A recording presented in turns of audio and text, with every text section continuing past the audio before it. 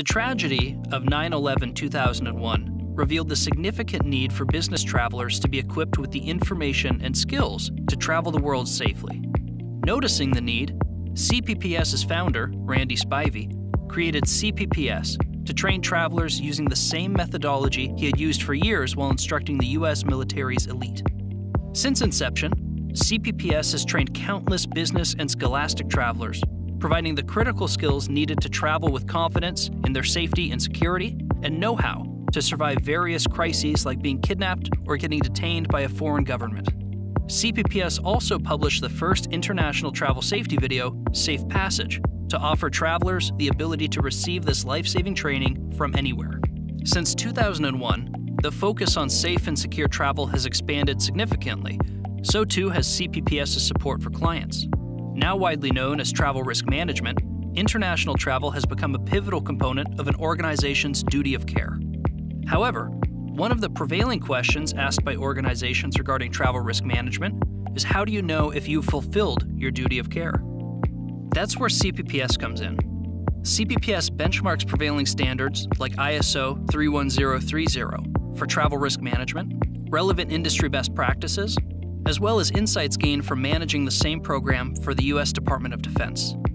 What makes CPPS's approach unique is that it focuses on the people, whether it be the traveler or those managing the program, because it's people that make a TRM program successful. CPPS's approach is tiered and begins with a foundation of policies, plans, and procedures that support the program. Partnering with program stakeholders, CPPS develops the documentation that creates the cornerstone of a successful program, like a travel risk policy, for example. In addition, CPPS can assess TRM programs to help identify vulnerabilities or improvement areas within a program. Moving up the pyramid, CPPS provides various levels of training and helps develop core competencies. To that end, the individual traveler has some of the largest impact on successful travel. CPPS's Tier 2 traveler training helps ensure that the traveler is prepared for their endeavors. Whether it's awareness training relevant for all travelers or experiential training for those going to austere locations, CPPS traveler training focuses on the risk a traveler may encounter. Tier 3 is designated for the cross-functional teams that operate a TRM program day to day. Whether it's exercising the interaction between departments, providing solutions to better prepare for travel, or manage incidents, CPPS services are tailored to the end user. Tier 4 is designated for a crisis management team.